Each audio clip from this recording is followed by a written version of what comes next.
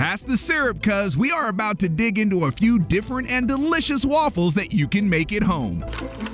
To learn how, we turn to Chef Mario Gibran of US Egg. Let's start with the waffle mix. That'll be our base. So for US Egg's waffle mix, you're going to use 3/4 cup all-purpose flour, half a teaspoon of baking powder. Follow that up with 1½ tablespoons of sugar, an egg, a teaspoon of vanilla extract, and a cup of milk.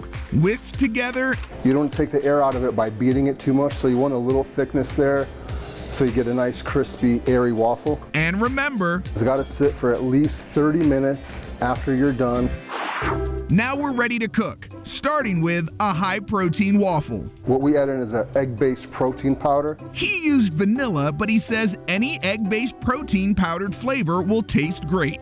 Make sure it's mixed up really well. Then it's time for the waffle iron. All waffles will go for about 3 minutes. Top with unsweetened dark chocolate chips, banana slices, and serve with a side of fruit. Next, we're switching it up with a vegan Hawaiian waffle, so get ready to substitute a couple of ingredients to the batter. It's really important to have the right consistency in your batter. You don't want it too thin, you don't want it too thick. To make it vegan, he says switch out the egg with a 1/4 cup of unsweetened applesauce. And instead of regular milk, Chef says go with water.